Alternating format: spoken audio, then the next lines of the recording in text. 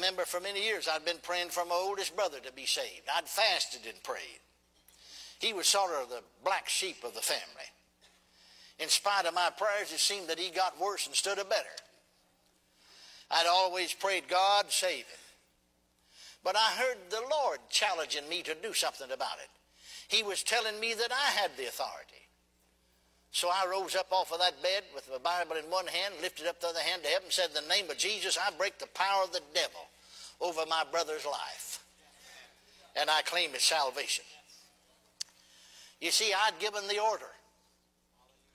Now you remember Romans 5:17?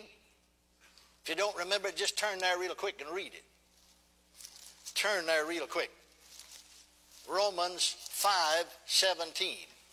For if by one man's offense death reigned, not talking about physical death, talking about spiritual death, reigned by one, much more they which receive abundance of grace and of the gift of righteousness shall reign in life by one, Jesus Christ.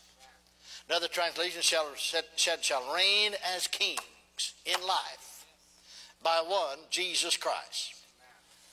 I'd given the order. You see, when a king gives an order, he knows that it's going to be carried out because he's in authority. The devil tried to tell me that my brother would not be saved. I remember I went my way. And I went on to another meeting.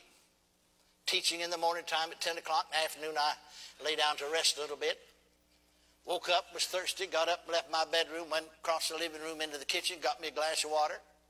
Just as I stepped back in the living room, it's just like somebody right there with me said, oh, come on now. You don't think old Dub will ever be saved, do you? I just stopped right there, dead in my tracks, and from the inside of me, way down in here something, my spirit began to laugh. And it just bubbled up till it come out my mouth. And I said, no, Mr. Devil, I don't think that. I never have thought. I know it. Because you see, I've taken the name of Jesus and broke your power over him. Amen. Same thing happened 2 days later on the same spot. I said the same thing to him. The next Sunday he was saved. Now he didn't always walk in the light of it, but thank God we've got him walking better now. Hallelujah.